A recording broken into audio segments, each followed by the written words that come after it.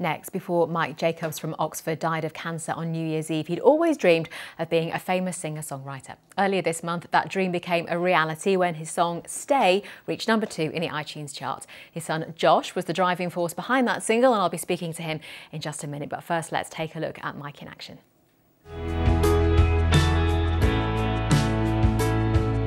Fed the milkman, paid the cat, went out for a while. Couldn't bear to be around this place without your smile. But I don't want your sympathy, no, I just want you back with me to stay. Come back and stay. Come back and stay with me. Come back and stay. Now I found out something new, that I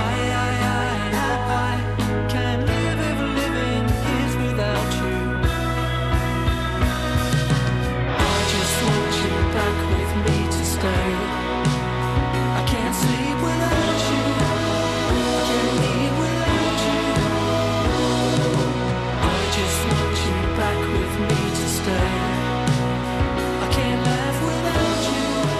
I can't live without you. And Josh joins me now in the studio. Josh, obviously, you're so emotional in the video and obviously emotional to watch again. How was it to see your dad's dream become reality?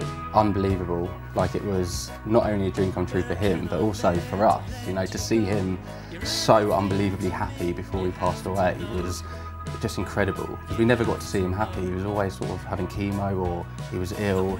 And then this happened with the Jeremy Vine and it being played on Zoe Ball as well. And he literally, it blew him away. Oh, a proper joyous moment in his life. It was incredible. It was absolutely incredible. So tell us how the single came about. Well, he wrote it 30 years ago and me and my sister were the only ones that ever heard it. Like, he'd play it in the back of his car. He'd have other songs, but this was one of them that he'd play in the back of the car. Me and Lauren would sing away and we knew all the words. Cut to 30 years later, I was like, Dad, you need to get one of these songs out there. You know, you need to get the confidence, because he never had the confidence to do it. So he finally agreed to do it, and we just started recording it. It took 6 months though, because he was so ill. He missed recording sessions and just wasn't well enough to do it. So even just completing the song was an achievement. So talk to me about the emotion you felt as it went up to the charts and up to #2, because that must be like a real wave for you. There's nothing, I can't even explain the feelings. Like, I've never felt anything like that before.